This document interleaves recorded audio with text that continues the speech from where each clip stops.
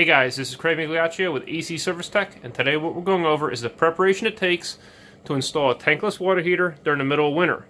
So you see I mounted that tankless water heater behind the existing boiler and water heater in preparation to change it out. So you have a tanked water heater, that's a natural draft over there in the corner, and that's a 40-gallon water heater. And then you see you have a old natural draft boiler, so that's about 65% efficient.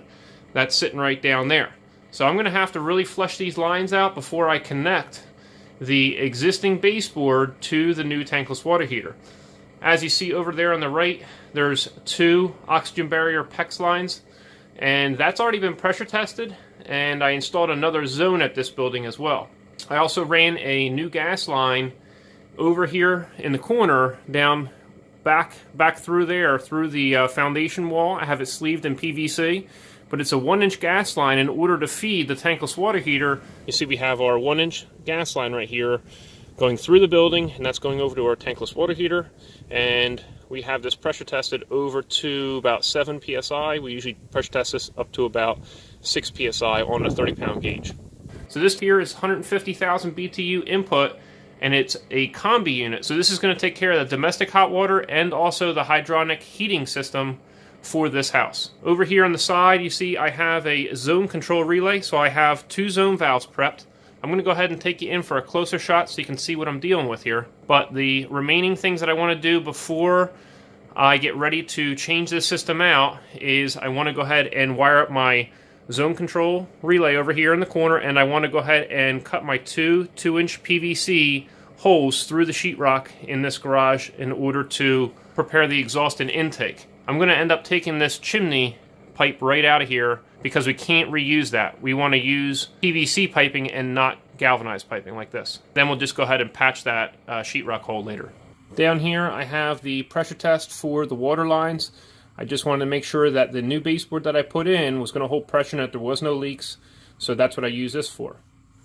I also made one of these a lot longer than the other one so that I could wrap around and just connect right into this pressure test, just like this, and then take the other line of this right in here. Down here I have some fittings already assembled, like my cold water intake with my backflow preventer and also my pressure reducing valve, and I have some lengths already soldered and ready to go. I'm going to put these boiler drains in after I'm done completing the hydronic circuits, just to make sure that where I connect these in, it's not getting overheated, because I'm going to be putting Teflon tape on these and then thread sealant, and I don't want to heat that up, so I'm going to wait to put these in till last. I have my return right here, not soldered in, but it's all built.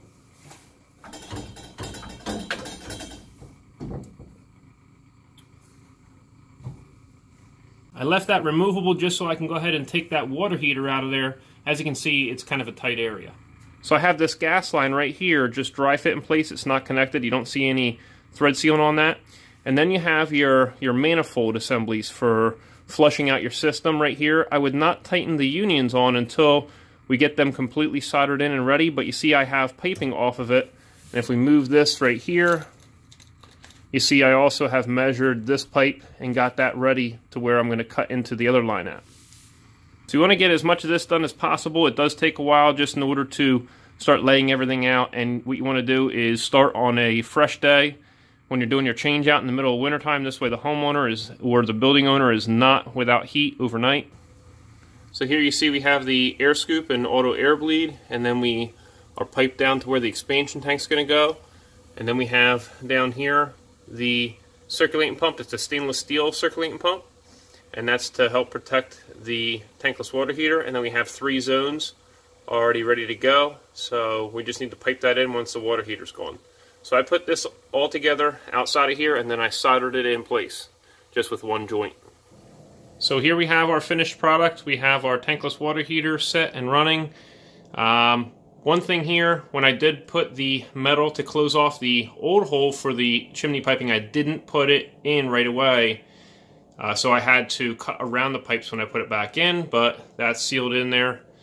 And I'll show you a little bit further down. I chose to take all the wires out of the bottom of the zone control relay that you see on the left-hand side right there, and brought them across, and you see all your piping coming down, your Honeywell zone valves right there. That existing wire with the EMT around it down low, that was existing there. It has nothing to do with this boiler, but that was there beforehand.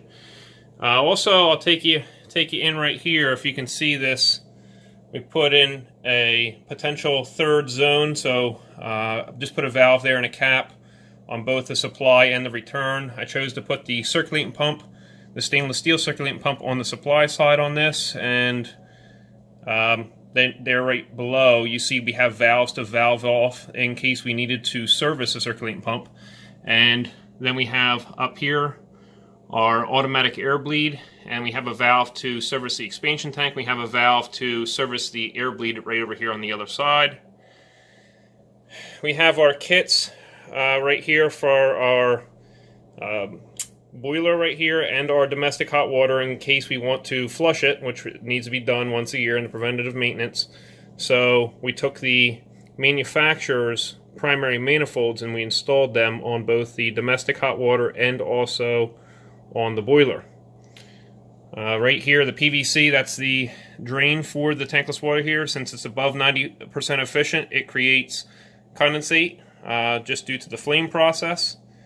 And we have our tankless water heater plugged right into our outlet right there. And we also have another plug right there for the TACO zone control. So it has its own dedicated circuit between the tankless water heater and also the zone control. So there's no other receptacles off of that. It just goes straight from there to the breaker box. Right here you see straight ahead we have our backflow preventer and pressure reducing valve, and we have valves on both sides of that just in order to service it. So you see right here we have our backflow preventer and we're pressure reducing valve. So that's all there. You notice that the circulating pump we have MC wire connected and going to the zone control relay, because the electrical wire needs to be shielded since this is in the garage. Our expansion tank is mounted tight up against our 2x4 right here, and that's about it. We have our 3/4 gas line coming over to the tankless water heater, and you notice we have a valve, then a drip tee, and the union where it connects into the tankless water heater at. So this gas line, we had to run a new line over to this part of the garage in order to support this tankless water heater. This one happens to be a 150,000 BTU.